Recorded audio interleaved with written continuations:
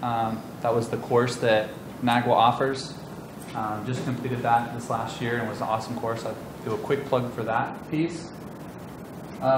This whole slideshow, this whole story is about us, what we went through and making the decision to build in-house. There's so many great vendors and it seems like we had to, I'll dive into it a little bit, but it was a decision, it was a tricky one, so here we go. So a real quick overview of our old website. It was 18 years old. I think there's debate there. It was either 21 it could drink or 18 it could smoke, one of the two. But it was cobbled together over time. It was flat HTML.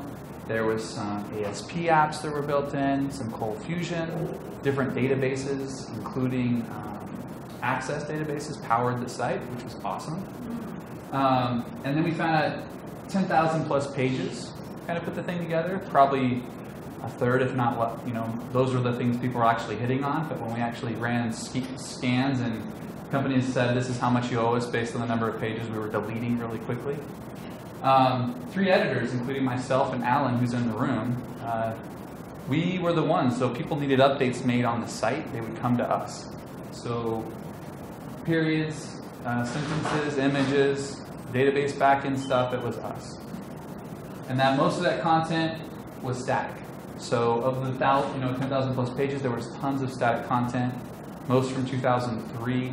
There was just a lot of content that was really dated on the website. And that's just kind of shows you, I thought that was the most Colorado way I could show you what a cobbled together website looks like. Maybe it doesn't like that. Clicky. I'll just do this. So why rebuild? Going into this thing, we'd gone so long. We could do little fixes here and there, but why just tear the whole thing down and start from scratch? Well, we knew it was on old and unsupported infrastructure. So we were in Cold Fusion. We were continually just trying to push that can down the road. They were the databases. We had to go through a whole upgrade of the database systems, and that was something that was very painful. And then a lot of the old code was starting to be depreciated. It was complex because, like I mentioned, you had ASP, Cold Fusion, and to the user, they didn't see any difference. They'd log in and it would have the ASP or Cold Fusion, but for all the development that we had to do just to keep mindful of all the patching, the code that broke over time. And then it was definitely not mobile friendly, so there was no such thing, and there'd be no way to do it all at once with those 10,000 pages. And not friendly period for us, the editors, or the people that were making the requests. Because there was something that needed to be done, they had to find us. They had to send us email, give us a call, or send us a ticket, which of course they did, and not accessible. So when they came to us, we had a group come through and they said, okay, your website, we're going to do a scan for accessibility. And we were like, oh, this is going to be awesome. This is going to be really bad. And it was when we first did it on our old site. There was a lot to be fixed. So all those things just kept adding up. Also, of course, the static HTML and the 3 editors. So that's the why. That diagram, start with the why. I don't know if you've ever read the book. It's a really good one. It will inspire you to do these crazy things. So the decisions, and this is just a quote I found. If no one comes from the future to stop you from doing it, then how bad of a decision can it really be? There was a lot of decisions that went into this thing. Like, okay, do we build it ourselves? Do we go out and purchase this? What tools do we use? Do we host in the cloud? What's our backend? How are we going to let the editors touch it? Are we going to, force them to go through some approval process to get content on the web? There were so many things just to think through, and I'll just kind of touch on some of those as they approached. So the build versus buy for us, there's some things I wanted to throw out there that these are like the folk tales, I guess, of build versus buy. So if you go out and you build something, it's not always going to be cheaper. It's easy to go buy something or use a Google Sites, but you're never going to have as much control over it. You're not going to be able to do everything that you need to on the site. There'll always be, you might get that 80% right out of the gate, but you'll be missing those little pieces that you're lacking, I guess. And buying is not always easier. You find that you make the purchase on something big, and we've done this with tools, and then they hand you the manuals and the APIs, and they say, here, do this, and the things that the salesperson said, it didn't work out the way that they promised. And in our case, it was a blend of both. We built our site, we hosted on a third party, and then we use a lot of tools to kind of fill the need of what we wanted it to do. And why did we decide to build? Well, it turns out the team that we had, they wanted to get their hands dirty. They wanted to get in there and make the changes and own it, and our leadership was behind us. So that's why we made the decision to do it. It doesn't fit every single person and every single organization, but that's kind of what we went through when we were putting this together. Okay, the features. This is where you look back at that why. It's like, why are we going through all this pain and why are we doing this? We knew we wanted to get some of that editing out to the departments or the stakeholders. We definitely needed a mobile-friendly site because that's where, if you watch those analytics, it's not everyone. People bang you over the head with like everyone's going mobile, and it's not true. You have a lot of people in the office. You have realtors and other groups that they use their desktop. But we still had a pretty big group of citizens that's where they were. They didn't own a computer. They just used their phone. Accessible, that's just the right thing to do. There's people that will tell you the laws. They'll tell you this is what you're going to get hit with. They're going to run scans on you. You're going to get sued. But at the same time, you've got, in your group of citizens, there's people that can't use your site if you don't make it accessible. And that's bad. So making it clean and usable was a big deal for us. Data-driven. All these I'll touch on a little bit more. Good search, which I found out was a lot harder than I first expected, and a lot more important than I expected because a lot of people are Google-minded. You ask them a question, and my wife will tell you that I'm Googling it right away, even to her chagrin. And then also the ability to limit the technical debt. So when you make a decision, like it looks great today, but it's always going to have age. It's always going to start to rust on you as a website. So what can you do to make sure that you're continually looking at the infrastructure, that it's not going to fall apart, or it's not going to become inoperable, or it's not going to lose its ability to service you or the citizens? So one of our first decisions, well, we're going to pick a CMS. Why did we pick Drupal? Is there anybody else in the class, the session, that uses Drupal besides Al? No? All right, so this is where we went with it. Yes, it's open source. Yes, there's not a cost to install it and to run it. It was a flexible platform. We put it in place, and then we could use modules or we could code things to add to it to make it our own. It's also secure. There's always alerts for Drupal and other open source, but they're really good about posting those. And with our hosting platform, and I'll go into that in a minute, it's easy to put that in place. So they'll let us know, and they'll patch our Drupal system before I ever find out from our security guy, Tom. Tom comes knocking on the door, and he says, hey, did you hear? Drupal's unsecure. And I'm like, yeah, it's already done. And I look like a hero. So it's used a lot in government. A couple examples of NASA in Georgia. Was it an easy choice? Oh, I guess I should start the next one. Vibrant developer community. I can't even tell you how many times that I've gone out in search of something and I have people telling me the answer. They're from overseas. They're from across, different county right adjacent to us. There's a lot of people that are engaged in Drupal. And it's easy to find answers. There's a lot of vendors that support it. SiteImprove. We've built a lot of hooks into SiteImprove. And then we've done a lot with some single sign-on as well. And then was it an easy choice? Absolutely not. Our software developers, they're big into Angular. So when we were making a choice, we're like, we really want to make our tool Angular-based, or some form of NoSQL, or some form of all the cool, latest, greatest stuff that you hear in the development space. But finding a CMS that did what we wanted it to, and that we could set up and not do everything on our own, it was impossible. So that's why we went with Drupal. We went with Drupal 7, which is another trick, because we had this moment in time where we had to decide between Drupal 8 versus Drupal 7. And we would go to the conference, this conference, and talk to the vendors that knew their Drupal inside and out. And they're like, don't do Drupal 8 yet. So the minute we made the decision, we came to the conference and they're like, hey, go ahead, let's do Drupal. So we're like, we just launched, we just got it done. This was last year. But I was glad we made the decision because there are a lot of things that are still, they're always going to be in the rears. So your modules or your interactions. So we're okay. We'll eventually make that decision later to make the jump. So where to host? This is going to be a tricky one for you as well. If you're already using a third party, your IT management, your CIO, he's totally fine with your website just living off wherever it does, as long as it does what it needs to for the citizen. But if you're in our boat, we had everything hosted internally. They felt really good that it was secure in our network. We had it hitting our databases directly. So we didn't ever have any trouble with like getting the data that we needed or interacting with other applications. But our shop is Microsoft. So when I walk through the door and I say, we're going to do an open source, Linux-based tool, our server team was like, that's great, but no, we're not going to do that. But they were great.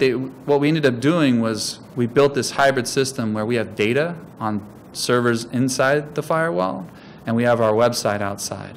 And I'll go through that in a minute as well. But which vendor? That's another trick, because I wanted to see if Acquia or Pantheon were here, because I want to make sure I am nice to both of them, but Pantheon is awesome. Acquia is a great vendor, but for what we were doing, for the dev team that we had, Pantheon just had a ton of great features. Again, this came down to the team, what features, the cost of the solution. Pantheon was a cheaper option, but it also was more robust. I'll show you what we got just by turning the key. So this is our environment. So after 4 months, so it took us a while to make the decision what we were going to build on and where we were going to put this thing. So turning the key, we got multi-dev, which means we had development, test, production all in one space. We use Git. We use a repo to push our code up through the system so we can see it on our desktop, and then we use Git push. We see it in the test environment. We deploy. So it's all seamless when you have the right hosting environment. So that was a nice piece for us. They're always continually tracking the security and pushing those things out, like I said. And they gave us things like HTTPS, which was a big deal for us because before we were collecting data, and I'm in the least secure possible manner, but we are now 100% in a HTTPS environment. And so far, we've had great support through those guys. There is one hiccup, which I will mention later, but that was it. And New Relic, is anyone familiar with New Relic for monitoring? Awesome. They're an awesome tool, an awesome organization. We get it for free with Pantheon. So that was a nice benefit because they're continually watching the health of all of our systems, our web, database, backends, but they let you put in URLs that you can continually ping, and that comes in handy when you have data that you're feeding up to your website. So I can watch sheriff information or the assessor's information and make sure that it's available so that when my site goes down, I know where it's breaking. So did we build this whole thing? Like, did we take people's specs and go run off into a cloud, like go hide somewhere, and then come back like months later and say, here you go? We did not. We built it. We said we're going to do it. Right when we turned the key, we threw a domain on it, and everything we did, people could see what we were doing, which was great because we had all the departments right away telling us, that doesn't look right, this is great. We also it gave us the ability to bring editors in really early to work on features, functionality, and what they needed to do. So I would just recommend if you guys do it, no matter if you're hosted or not, to do everything out, find a new URL, and just build it in real time. So what to move is the next big decision, and never let it go like this where the department says, I'm not going to worry about it, the web's just going to take all my stuff up and box it up and take it over to the new site and just dump it all out, and then none of it makes any sense, and it's just a terrible way to go. So like I said early on, we had that future.larimer.org online, and we started engaging editors. And it wasn't everybody at once. We went with HR, we went with the sheriff, because they were engaged. They were hungry to get on the tool and get their content online. And we used analytics a lot. So a couple things, like I said, we had 10,000 pages, and we had departments that said, just bring it all over. It's really nice to have analytics tell you that no one has visited a page for years, so you can just start stripping away. And then it's also important when you have a lot of redirects. So when you launch a site that has .cfm.asp/ every number under the sun, then it's really important to have a redirect for those really important pages. So Al took that on, and he went through probably, I don't know, 100 or so, just to kind of start adding redirects to our Drupal site. So then when we flipped the switch, if somebody came in looking for a certain form, they were redirected to the right spot. And then when we kept watching it so that we'd notice when a lot of 404 errors hit, that we could start doing redirects. So that was a big piece of changing over there. And then gauge content's importance. When you had a department that said, we are the most important page on your entire site, and you tell them, well, you've had 10 people hit your site the last month, then you know that you can at least guide them. But there is a caveat on that, and I may mention it, I'll let you know, but HR, for some reason, no one was seeing their jobs. So we decided, well, let's just add your button up here in the fold. And they started getting hit like crazy, which is excellent because we had a big demand for people. So that shows you that even though it's, placement is everything, but you also have to use analytics to help you really key in on good content. So a note on editors, not all editors are the same. Like I said, the HR and sheriff department, they were in there. They were helping us do the HTML, doing image. And I had one editor that she came to one of our first training sessions, and she just sat there like this the whole time. Really happy to be there. And after sitting with her one-on-one, she was just very nervous about it because she'd been so used to just throwing it in a Word document and sending it to us. And we said, we will still do that. We're still going to get the ticket, but we want to give you the ability to log in and do it yourself. And now she's in there all the time. She's comfortable. She has no problem breaking the website and calling us because she's excited to do it, which is what you want. When you're doing that training, food is huge. So get everybody in the room, throw pizza out, and you'll be surprised how many people show up for training when you just say there's pizza involved. I'll just put that down. But I will put another note there. It's also fun to show off your new tools. We had a food inspection. We support the restaurant inspections. So we mentioned that right when everyone was like digging in. I said, oh, let's check and see what their dings are. And they weren't. We just wanted to scare everybody. So that was good. Meet them in person, like I said. Meeting with the finance department in person meant everything to them. Just going through it, letting them know, giving them a space online where they can break it and try things out without it being published was a big deal. And then encourage the feedback. I'll show you, we have a feedback button on our website on every single page for citizens or employees. It just lets them know that we're always listening, and we answer everything in real time on the website. So it's not like it goes to our email and then we're bouncing it back. We have some really choice emails out there that came through early on, so those are out there for everyone to see as well. So complete transparency. And then listen, that one's a no-brainer.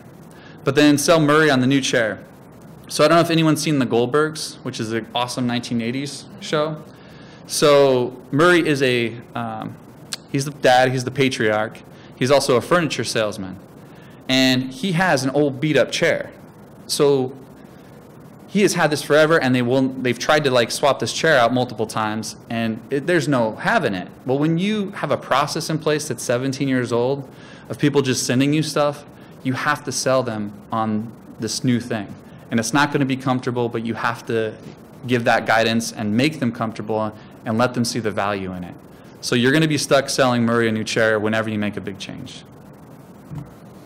Okay, so what about all the apps? Like I said, there was Cold Fusion, there was ASP. I think there was other things that I didn't even know what it was, but it was out on our website and it was doing something.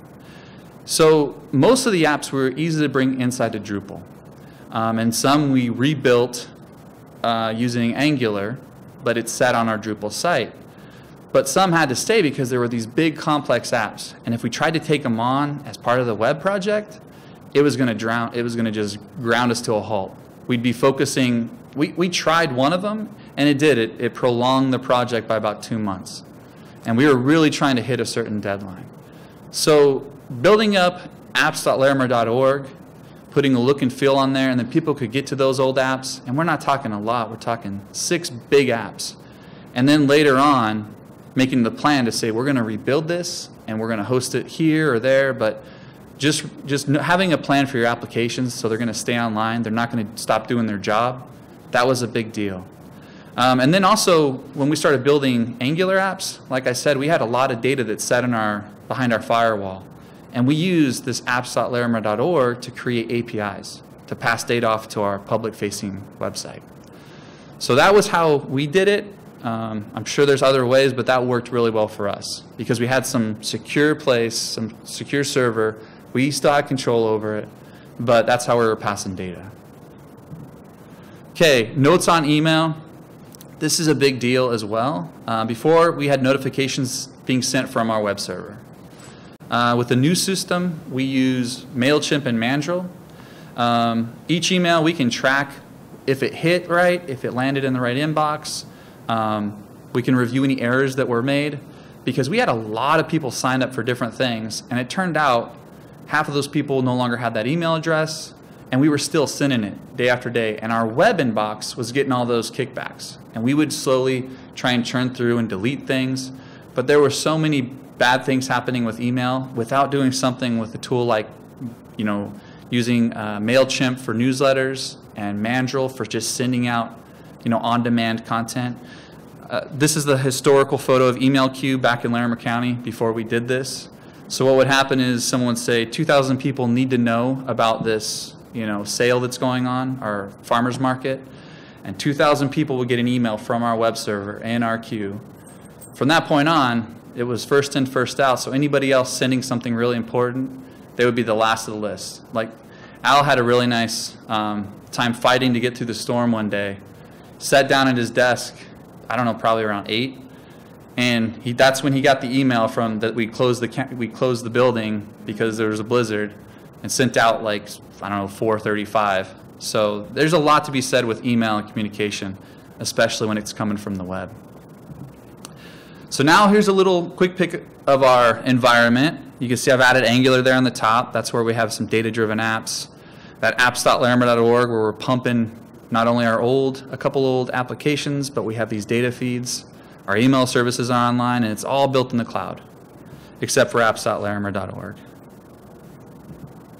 Okay, so September 5th, 2017, we launch it, we throw it up, we're happy. Unexpected things will happen when you turn the key.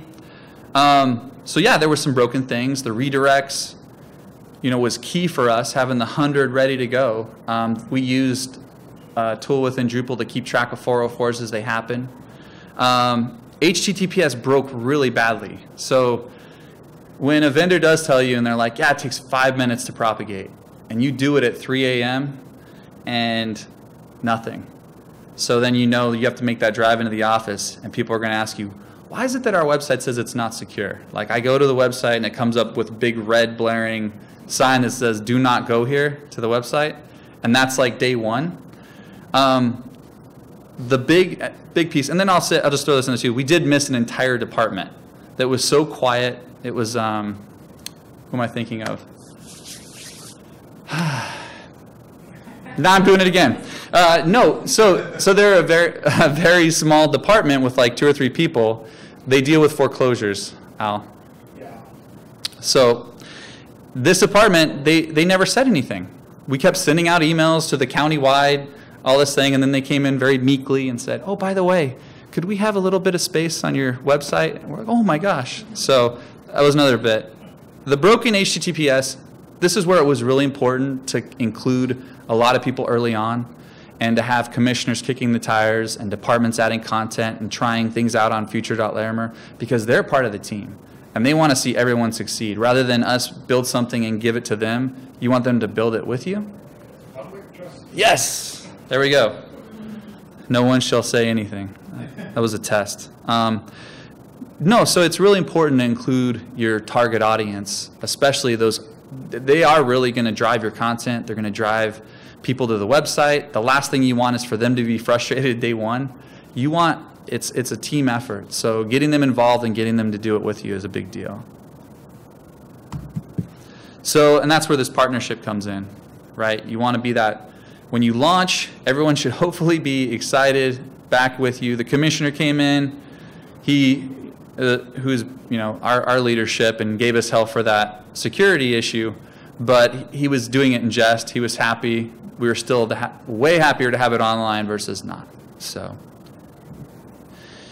share your legacy. One of the things we did, which would be another trick, is we left the old website online. We left legacy.larimer.org, and it's still online right now. Not that it's getting hits, but it was really for two things. One, it's for all the things we forgot, but then also when people said, hey, I really like the way this thing used to work, and they want to see it again, you can say, here you go. Go there, kick the tires, look at how it works. And it also gave us just some insight into how people were using the old site. We could keep it and look at it. It was really just to say, hey, here's the old site. If you want to still use it, it's online. And we've kept it up for a while. It's a minimal cost thing. Not a lot of people use it, but it's online. Okay, so no, it's locked. There's a little banner. No, yeah. There are some things that get pushed out there, like some of our automated applications that are updating both places because it's the data that drives that. But as far as content and pages, there's a banner that says this is the old site, click here to go to the new site. But it's more a museum of web than anything else for us. Post-launch, we now had 60 editors. It did introduce quality issues, and the accessibility goals, they seemed out of reach for us because we built it and we're like, man, this is really good. We're getting really good accessibility metrics. But as people started adding content or we changed things around, we really needed that solution. So we did engage Site Improve post-conference last year, and it was the world of difference. We do share all of our metrics of Site Improve online. We use their API. So it's larimer.org/accessibility. And that way we're just being true to ourselves. You can get to it in our footer. And it tells what our scores are. We still cannot break through that SEO, how fast your website. I think Google, you have to be as fast as Google to get that SEO. Plus, most of the county, I'm not too worried about SEO. If they find us, they're going to find our website. But it is something that you tell the story of how your site's working. We've done great on accessibility. Our quality is up. We're like 98% on quality. There's a lot of stuff that we pour time into, and we wanted to tell everyone about it. So we did put it online. And there is a little goodie at the end. If anyone's interested that is Site Improve customers, we have something that we could share. The feedback, like I said, there's a feedback button on the top left corner.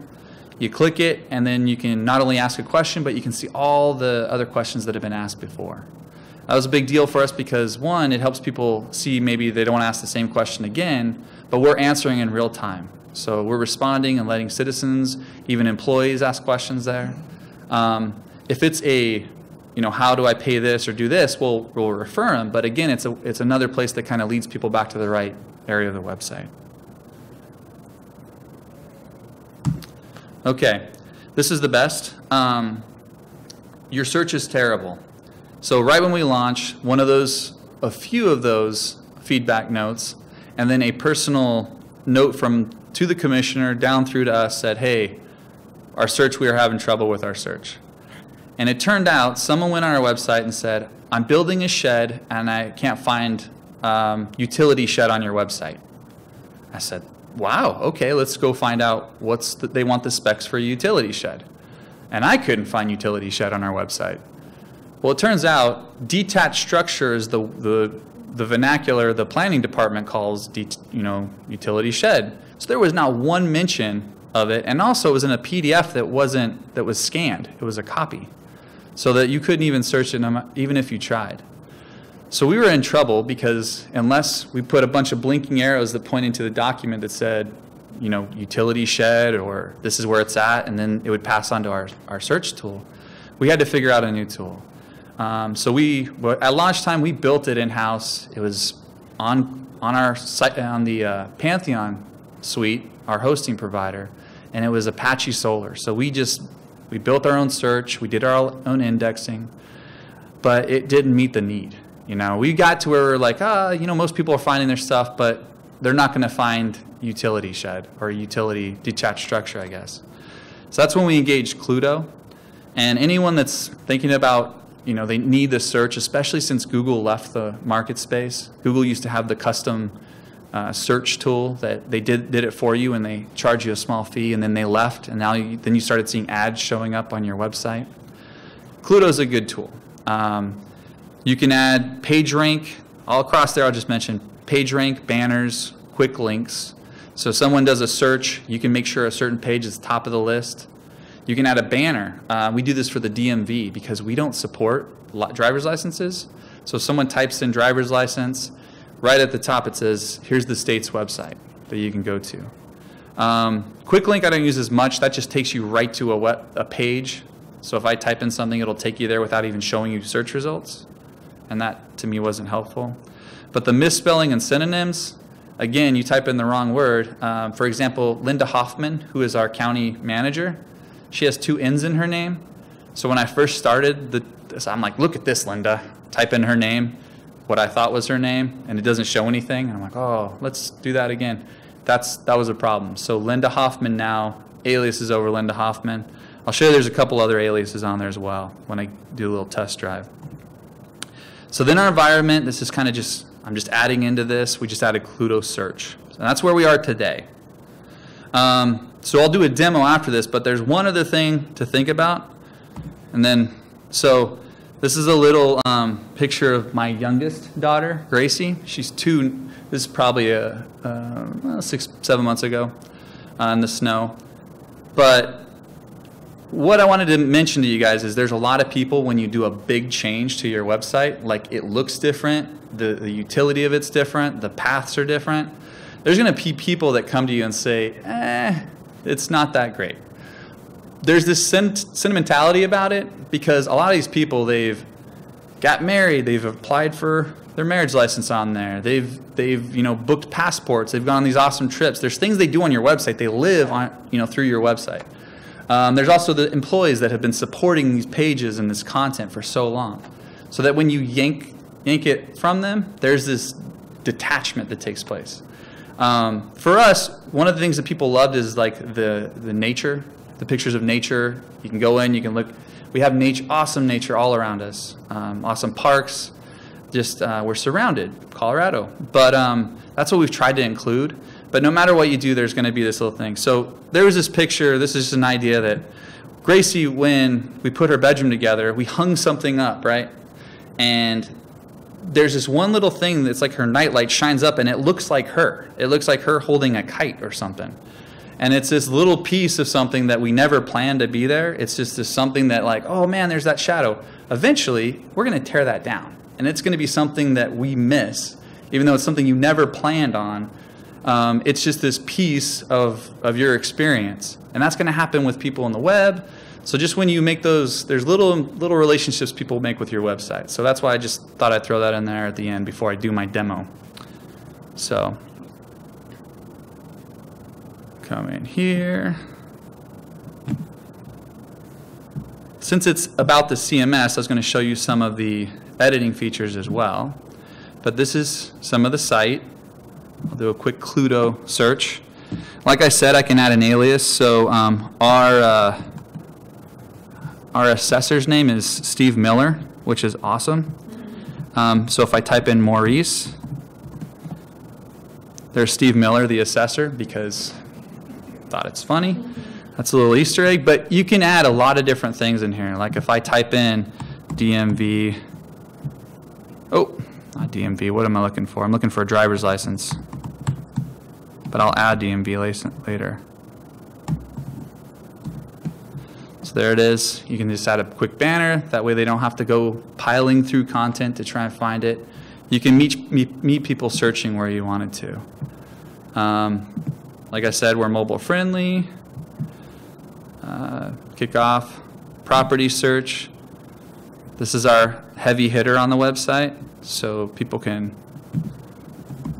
this is an example of one of the apps where people, it sits on apps.larimer.org. It feeds the data up to the cloud, and we can get content right there.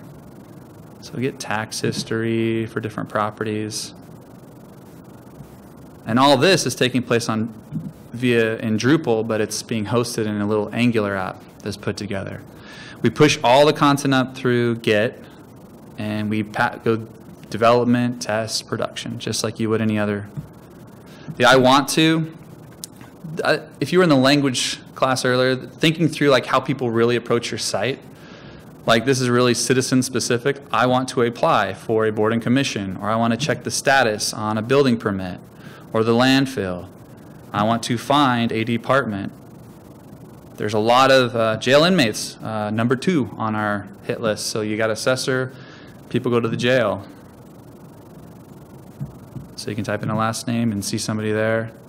This will be in the next. This is a little plug for tomorrow, but I got to wait for because the Wi-Fi is a little slow. But here's the current jail population. So we have real time. We tell the story, what's going on, bed count. We're always, summer months are tough, I guess into summer as well. Historical information. But these are all just little apps that are built. So the departments, though, I'm on here right now as a sheriff editor. I can see my content. So here's some pages I've worked on. My department's content. So there's individual pages. I can edit them right away, see when they were last edited.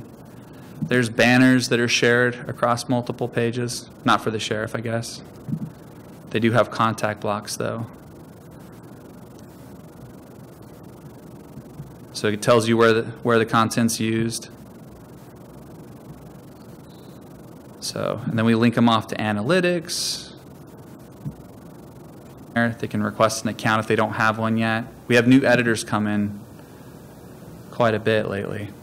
And then we just have a lot of documentation. So that's the other piece I'd recommend, that if you're putting something online, you're expecting 70 people to use it, write it down, put it out there. Luckily, Ken Stockton, who works on our team, he's really good at writing and really good at explaining things. So we would just go in and pour all this information into him and say, this is how it works. We're excited about it. And he would just take it, detail it very nicely, explain it in English so people could understand it.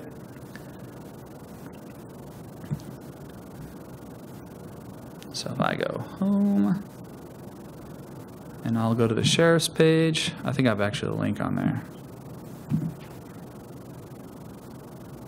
So let's say, I don't want to mess with their pages. They have guns. I don't want to. So when they're adding content, one of the things we thought through as well when we're putting this together,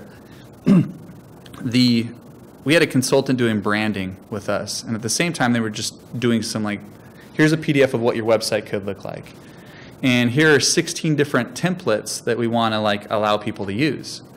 But when we took those 16 templates around, people couldn't decide on which one they wanted. They wanted bits and pieces of each template. Like, I want to turn this on or off, or add a banner, or I want to have content here. I want to do this navigation.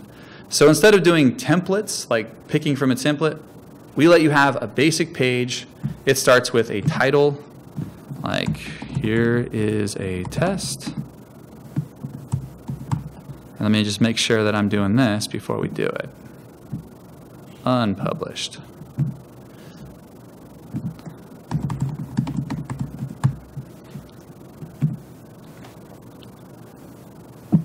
Oh, tester, misspelled. But it's unpublished, haha, so no one will see it. And there's certain little pieces that we've added, like you saw the sheriff's badge shows up if you're part of the sheriff's team. We used taxonomy within Drupal for permissions, so we can have different editor roles. So right now I'm logged in as a sheriff editor, I only see my content. So if I add a page, I'm adding it to the sheriff's level of content. So I can add that. There's no, like I said, there's no saved departments banners, but I can create one. So we can say here is a banner or NAGW rules, and then I'm going to get a call, and we can put a URL to it, or we use Font Awesome for the icons. Thumbs up. We try to restrict. One of the things that came up in What You See Is What You Get is really limiting people to what they have access to. So we ask them for information like, well, what color do you want? And then we control it. It's tied to our branding colors. So this is an example of where they wanted to add a color after we'd already got the approval for the branding. So when, again, the sheriff asks you, and with all, the jail and everything behind them, they say, we really need a new color. And we were bringing them in from outside the county. We had Larimer.org for a long time and Larimer Sheriff. And Al was there at the time when it was definitely a separate website. So when we were launching, we said, hey, do you want to combine forces? So it took a while to get to that point, but just giving them or Enforcement Blue, which is what we call it, is a banner.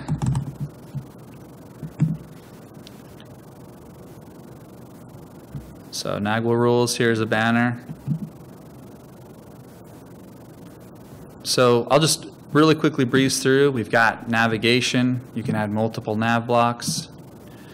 We let people choose. Again, it's standardized, so we'll let them choose different navigation styles because they mesh with what we're branding, mesh with how people use the site. So when you jump from one page to the next, there's no disconnect. It looks like you're on the same site, but we give them some customization.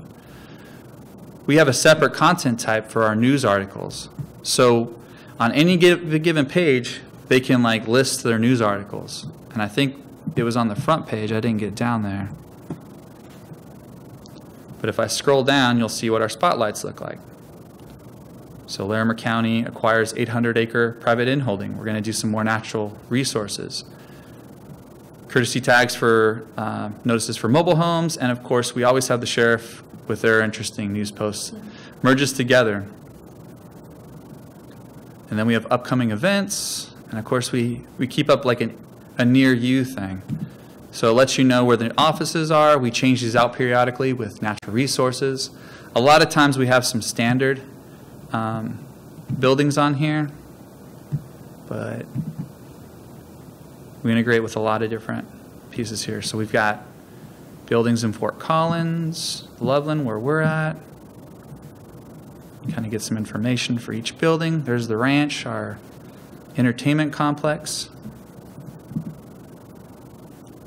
So as an editor, I can add a page. I can add one of those spotlight articles, add an event. And we're just about to start. We're bringing our intranet to this site as well because we can lock down people. You can sign on. Let me see if I'm there.